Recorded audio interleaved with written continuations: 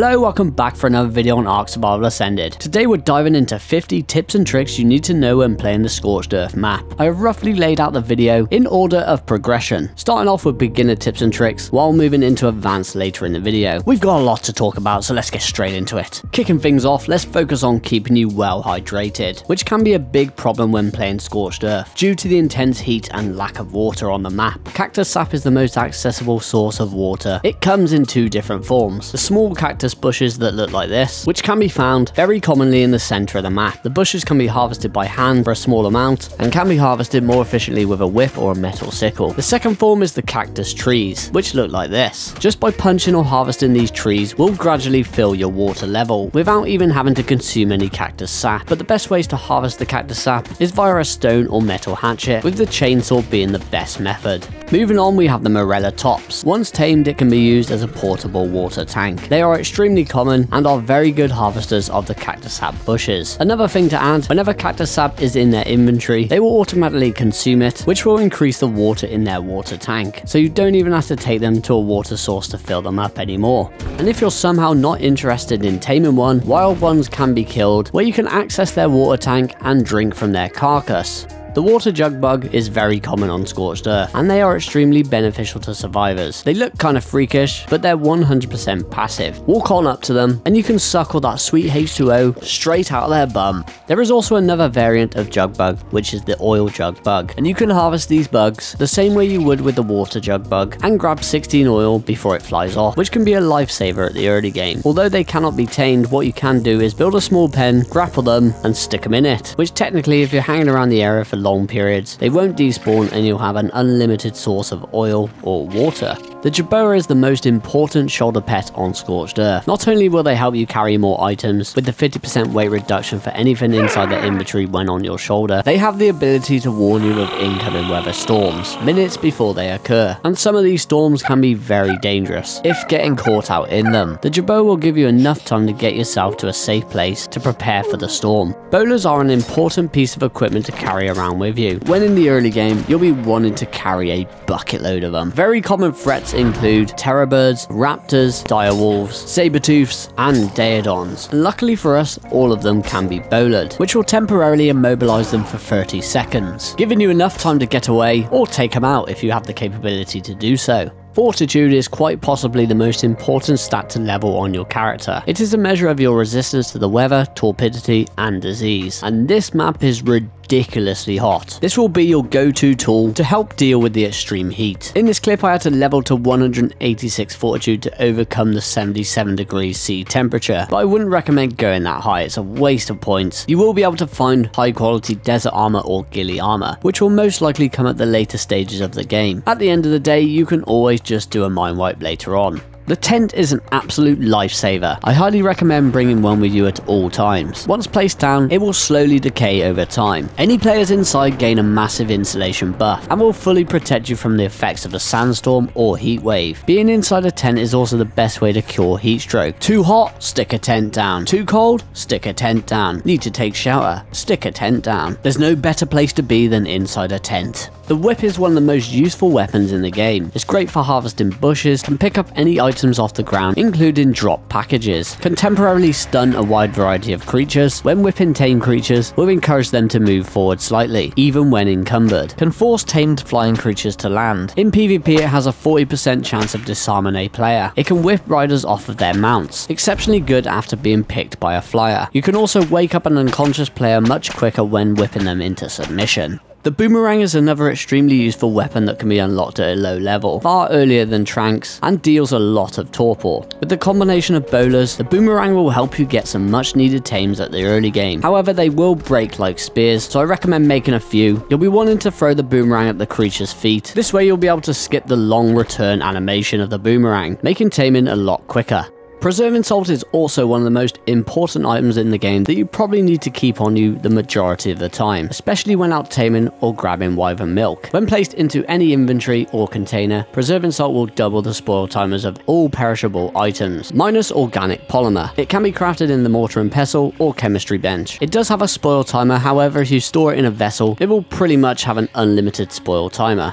Although this subject seems a little broken at the moment, as at least for me, generators never turn off during electrical storms anymore. However, it's most likely a bug and will probably get fixed, but wind locations are still very important in this game. You can view any area on the map's wind percentage by holding H on your keyboard. It will now also show up in the direct center of your inventory. The only place you can really get 100% is in the desert. However, there is this location inland that will offer 100% wind. Building in a location with 100% wind means you'll be able to power your electrical devices with a wind turbine 100% of the time without having to worry about generators or gasoline. To find silk, you'll be needing to search for these pretty purple flowers. They are found pretty much everywhere around the map. I'm here at the green obelisk just for a quick example. You can harvest these by hand with a whip, or for best results using the metal sickle. And if you're looking for a bucket load of silk in one go, find yourself a lymantria. They are very common in the center of the map. They can be bowlered, killed, and chopped up for enough silk to keep you going for a while. Adobe structures are exclusive to Scorched Earth. It is pretty much the only material you can build your base out of without dying from extreme heat while being inside. For example, if you build your base out of metal, you will cook alive in a matter of seconds, unless you have a bunch of ACs in your building. Thatch structures are the only other structure that will not cook you alive. Desert Cloth Armor is the go-to armor set when playing Scorched Earth. It doesn't exactly provide a lot of physical protection, however it does provide the best protection against hot and cold temperatures, and believe it or not, it can get pretty cold at night. The desert goggles will also improve visibility during a sandstorm. Explorer notes are a quick way to level your character or your tame creatures. For the most part, they are located in ruins, so be sure to check out any ruins that you find. For every note picked up, you will gain 100 XP. The effect will last for 10 minutes and will give you double XP for that duration. 4 times notes can also be found around the map. They do look very different to the standard Explorer notes. All note locations can be found on the ARK wiki page. I'll leave a link in the description of the video. If possible, I'd highly recommend picking them up while riding one of your tame creatures, as your creature will also get the XP buff. Collecting all Explorer notes will unlock an additional 10 levels for your character, which is big in the game. The direwolf is the perfect companion in helping you find Explorer notes. When using the crouch key, your direwolf will be able to sniff out nearby Explorer notes. Adding to this ability will also sniff out hidden hostile creatures, for example the rock golem or buried palovias. The Morella Tops is now the Morella Crops, and can now aid you in irrigating your crops. After planting seeds and fertilizing your crops, access your Morella Tops radial menu and click the option Enable Irrigation. Your Morella Tops will then go and irrigate any nearby crops that need water.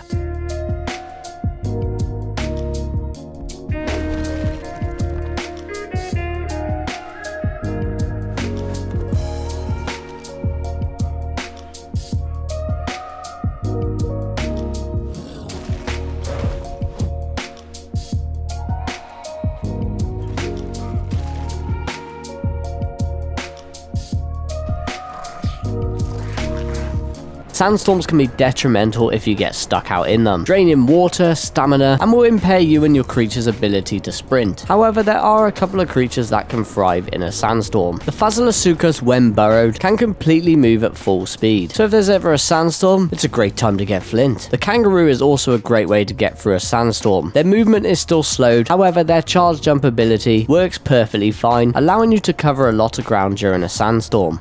Another odd way that you can bypass the sandstorm effect is by using any creatures with access to a platform saddle. If you have an adobe structure covering the rider, the creature will still be able to sprint at normal speed. Keep in mind these creatures will still have their stamina drained by the sandstorm, however their stamina can be regained once you dismount in a safe place.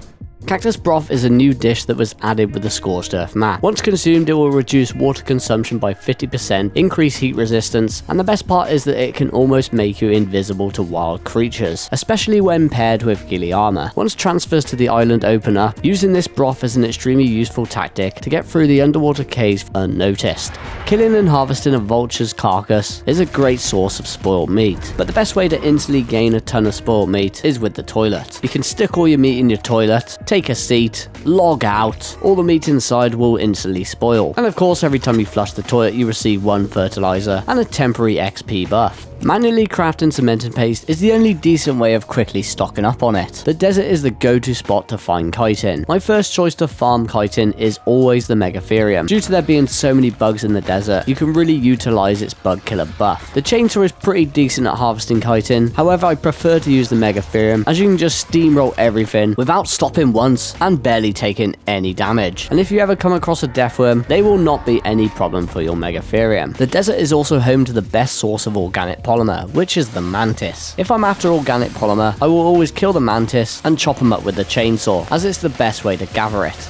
Leading us on perfectly to your own organic polymer farm by taming mantis. Tame up a low level male and a bunch of low level females, breed them all up, let them fully mature, and whenever you're ready for some organic polymer, let the slaughter commence, then chop them up with a chainsaw. The Thylacoleo is one of the most popular battle mount picks for many survivors. We will just focus on its bleed attack, which is one of the strongest in the game. Whenever the Thyla uses its bite attack, it will inflict the status effect Gnashed, and will drain 5% of the target's health over 5 seconds. This makes the Thyla exceptionally good for taking down anything with a massive health pool. The Titanosaur is one of the best XP farms in the game. You can weaken it with the Thyla while checking its health with a magnifying glass, as it does de-aggro quite quickly. Once you've weakened it enough, grab yourself some of those explorer nodes for the extra XP buff. You will need to finish it off yourself. If you kill it with the Thyla's bleed, you will not gain any XP. My preferred way to finish it off is with a decent compound bow, which will reward your survival with all the XP. Living next to a common rock golem spawn can have its benefits. The Thyla's bleed will completely ignore the natural armor of a rock golem, allowing for an easy kill. Grab your Anki or Doehead and you can harvest the rock golem's carcass for all those riches, with the Doedicurus being slightly better for harvesting. The artifact of the Crag Cave is now the go-to spot for rare mushrooms. The cave entrance is located right in the mountains next to the blue obelisk, and there are two types of variants in this cave. The first type are the bright glowing blue mushrooms like this. The best way I've found to harvest these mushrooms is with the Procoptodon's kick attack. Once inside the cave, you'll be wanting to head down the right path to find these mushrooms. These mushrooms are scattered throughout the path on the right side, and there's also ledges above with more of these mushrooms on top, which is great because the Procoptodon can also get you to these quite easily. The second variant of mushroom bush can be found a bit further into the cave underneath this bone. You can't miss it because you have to go past it to reach the artifact. And just get your kangaroo and jump on top of that bone and kick all you want, and you will come out with a load of mushrooms. There's also a load more in the artifact chamber. This is what they look like, and you'll be able to farm hundreds, maybe even thousands from just one cave run, depending on your harvesting rates. There is also a third type of bush in this cave, and it's these pretty looking flowers. These are rare flower bushes. The Procoptodon is also great for harvesting these too.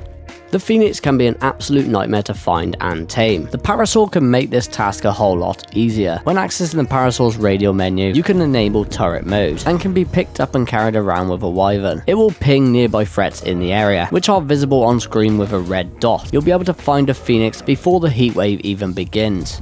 Everyone's first wyvern egg is always the most difficult to obtain. Any flyer you decide to use will always be a lot slower than the wild wyverns. By far the safest way is to just build a turret box right next to the wyvern trench. Park your flyer facing out from the nest, snatch the egg and fly as quick as you can to the turret box, and your turrets will do all the work for you. The other method I use is with the moth, as they're basically cannon fodder. Poor little guys. But good saddles are quite easy to find, so do the same, snatch the egg, and you want to fly towards the mountains and bait the wyverns into any wild creatures around. Most of the time it works, but sometimes it doesn't. In this case I got lucky and the wyverns aggroed on some wild creatures, and I was able to get away by the skin of my teeth. Back in the day when playing Ark Survival Evolved, I used to always build a trap when milking female wyverns, due to the wyverns fleeing once they reach a certain torpor level. However, in Ark Survival Ascended, they don't seem to flee at all, or at least they don't for me, so the easiest way I found is just turn up on the Procoptodon, shoot the lowest level female I can find in the trench to bait it out. Ideally a lightning wyvern, as they're no threat to the rider. Kite it around in circles while shooting it with tranks. Easiest milking I've ever done in my life, and you can also kill them afterwards for a decent amount of XP. The elemental attacks from the poison wyvern is a serious threat to your character, as these poison balls are like homing rockets, and they will lock onto you, even when you think you're dodging and weaving like Keanu Reeves in The Matrix. However, if you wear a gas mask, you will be fully immune to the poison wyvern spit attack. Never dismount your wyvern when using the elemental attack. The attack can hit your character and will most likely insta-kill you.